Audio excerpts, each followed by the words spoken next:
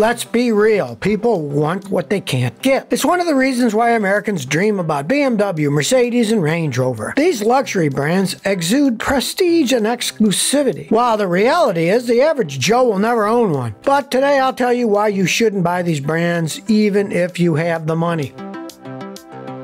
By the way, a lot of time and research was done to put together this video, and I really want to know what you think. So while you're watching this, please comment below and share your thoughts. Let me tell you about the type of people who generally buy new cars from these brands. Typically, it's consumers with income that's much higher than normal. They don't care about car depreciation because resale value is not important to them. They want a nice, smooth ride. They desire comfort, design, and form. They love high-tech gadgets. Leather interiors and wood trims are a lifestyle. Now, if this description fits you, then yes. Typical buyer of a new BMW, Mercedes, or Range Rover. Not everyone wants an affordable, reliable car. Here's the thing about Toyotas. It's reliable and affordable, but it also has its trade-offs. The cabins are not the best in blocking out wind noise. The interior design is functional, but not refined, especially when you realize it feels so plasticky inside. Don't get me wrong, Toyota's reliable, trusty cars, but obviously you can't expect luxury. So now if you're wanting reliability, but you also want a smooth ride, noiseless cabin, and upscale interior, well then, don't just jump over to luxury cars like BMW or Mercedes, even if you have the money. Instead, go for a premium brand like Lexus, Acura, or perhaps Infiniti. By the way, not many people know this, but Lexuses are mostly assembled in Japan. On the other hand, the BMW X3, X4, X5, X6, and X7 are all made in America. Currently, they come from the BMW Zentra manufacturing plant in Greer, South Carolina. Now, I'm not against American manufacturing, I'm just going by stats and experience. And the stats show that Japanese manufacturing and build quality is more reliable than American.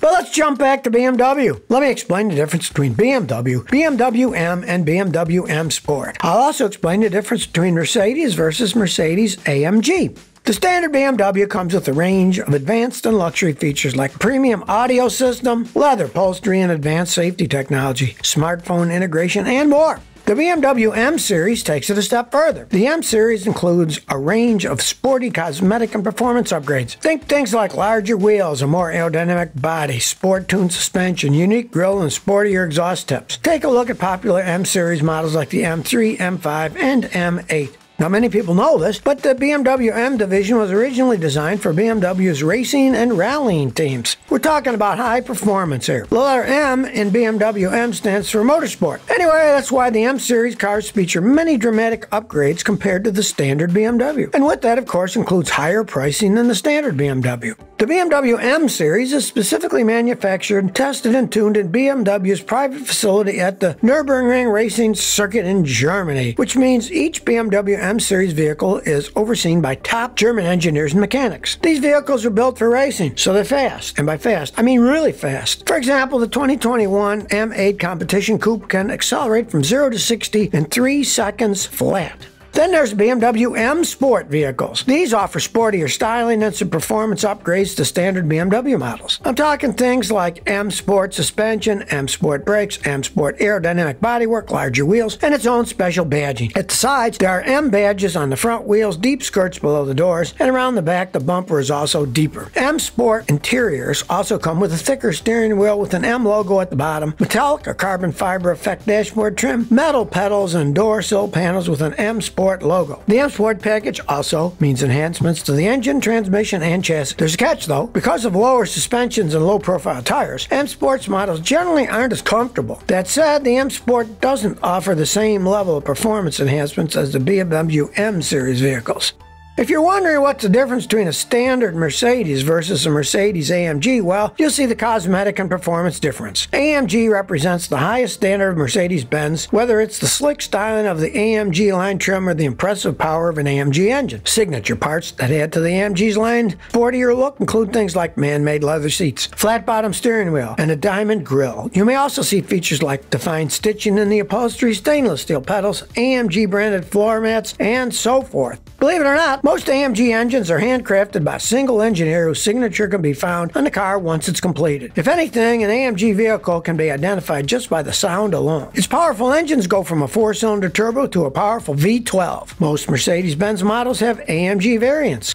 But here's why you shouldn't buy a Mercedes in general. For starters, the moment you buy a Mercedes, you're talking about an immediate depreciation in value. Now I know what you're thinking, Scotty, don't all cars depreciate in value when you buy them? Well, here's the thing, Mercedes cars typically depreciate faster than any other car brand. Another challenge with the Mercedes is that certain models need specialized tools and technicians who are specifically trained to work on them. This means much higher cost than you might expect. If you think you can beat the system by going to an alternative third-party shop, well, I'm telling you right now, that's not a smart idea as it is. Reason is, you can end up losing the warranty on the vehicle completely. Repairing a Mercedes isn't cheap. You can end up spending up to $1,000 on a simple maintenance routine like an oil change. And the more you use the car, the bigger and more expensive the repair issues will be. You might think or hope that spending thousands of dollars on repairs will add to the car's resale value. But in reality, all it'll end up doing is convincing potential buyers that you're trying to sell them a lemon that had very expensive repairs done so far. Now, if you think buying a used Mercedes is a better option, well, think again. Even if the sticker price of the used car sounds doable for your wallet, owning a luxury car is anything but. If you buy a Mercedes with an expired warranty, that means any repair costs will be coming right out of your pocket. Or even if it's still covered under warranty, it's not without risk. That's because the car can still come with problems that may not be covered under warranty. Don't even get me started on trying to find parts for a late model Mercedes. If you live in a small town without a dealership, any random local garage most likely won't have these parts in stock. Sure, you can buy the parts online, but depending on the parts you need, there may be model variations. Not just any average Joe can buy the right parts online, especially when it comes to an older model Mercedes. Speaking of parts, Mercedes-Benz recommends that only OEM or official Mercedes-Benz parts are used for its cars during maintenance or repairs. But of course, these extra special parts come with extra special high prices. Here's another thing most people don't know. Mercedes-Benz has some unusual system codependencies. What I mean is, you're paying for luxury, but the rear view camera doesn't work unless the radio's turned on. Or here's another example. Your car will automatically shift into park when the passenger doors are open at speeds lower than 5 miles an hour. True, some of these codependencies are there for safety purposes, but most of them are just illogical and plain annoying. Anyway, all this is to say that there are reliable alternatives to the Mercedes and cheaper alternatives too. I'd say the same for BMW. Over the decades, BMW has built a reputation of crafting premium, sporty, luxury cars. But lately, critics have been complaining that the Bavarian brand cars are becoming cheap. And by that, I'm not talking about price, but rather cheap quality.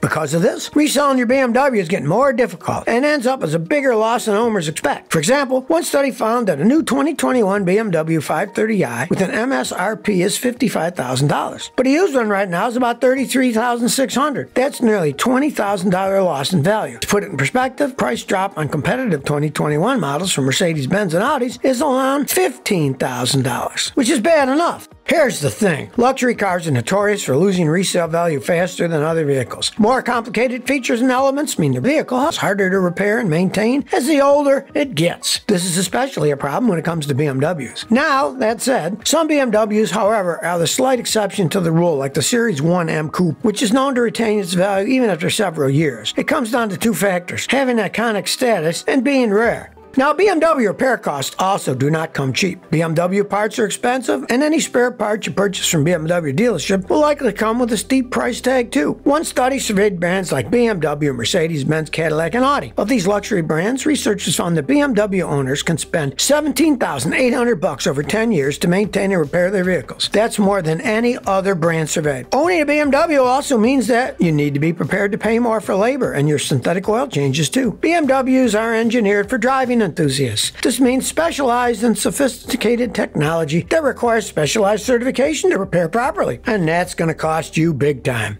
By the way, this past November, news broke about a massive BMW recall. I'm talking 155,000 vehicles that were recalled. This list includes 2010 to 2012 model years of the 1 Series coupes and convertibles, 6 Series coupes and convertibles, and 3 Series sedans and convertibles. It also includes 2010 to 2011 model years of the 3 Series wagons and coupes, 5 Series sedans, X3, X5, and X6 SUVs, and Z4 convertibles. The problem had to do with aluminum bolts in the variable camshaft timing adjustment unit. BMW calls this setup VANOS instead of variable valve timing like everyone else. This specific part of the vehicle helps determine when the engine's valves open and close. If for whatever reason the bolts break prematurely, the vehicle could stall while moving, and if that happens, it could cause the vehicle to crash. If the bolts in your vehicle ever were to fail, there are other symptoms you might notice. For example, usually one of the first things you might notice is the engine runs rough and loudly, and the warning lights turn on the instrument cluster below the steering wheel. Your car's car's engine might also start to operate at reduced power. Across all the recalled vehicles, BMW found that the aluminum bolts for the housing of the variable camshaft timing adjustment unit on the intake and exhaust camshafts could loosen and even break over time. BMW's solution to the problem is to have its dealerships replace these faulty bolts for free. Believe it or not, some of these recalled vehicles could have already been included in a prior recall from 2014. Or they could have aged out of an extended warranty program from BMW. If for some reason you happen to own one of these and you already paid to fix the problem before the recent recall was issued, you could be eligible for reimbursement from BMW. By the way, when the recall was issued, BMW said it wasn't aware of any crashes or injuries related to this issue to date. Anyway, all this is to say, if you're not rich, don't buy a new BMW. But if you're hard set on buying a used BMW, don't buy one without a warranty. But honestly, if you want something that's reliable, you have extra cash to afford something more than standard and functional, then go for a premium brand like Lexus. But now you tell me, did anything from this video surprise you? And what's your opinion about BMW or Mercedes cars? Please share by commenting below. If you like this video, please like, share, and subscribe. Thanks for your support.